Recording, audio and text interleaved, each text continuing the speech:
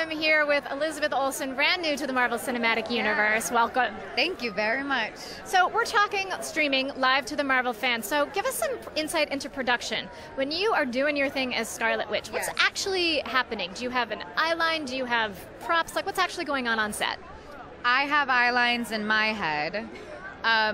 And I think they discovered my eye lines when they were putting in the special effects for the movie. And there are occasionally like stunt guys in mocap suits that I got to use as a reference, but I just was using my imagination all the time.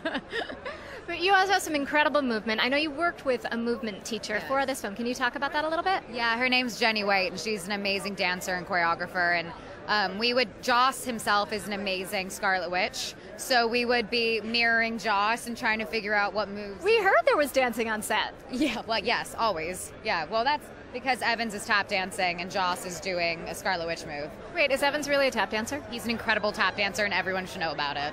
Okay, we're going to be asking him about that later, and I'm blaming you. Great, that's okay.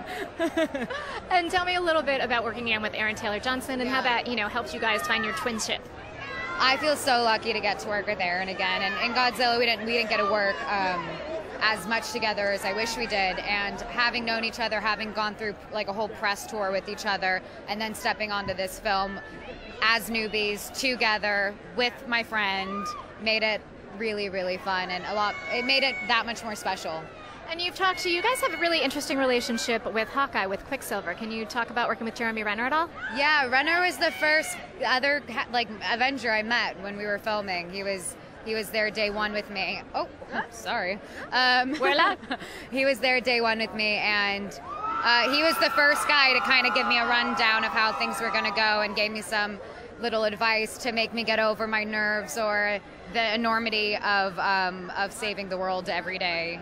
Well, luckily you do not have to save the world today. You just have to have a good time. So thanks so much for stopping to talk to the Marvel fans. Thanks.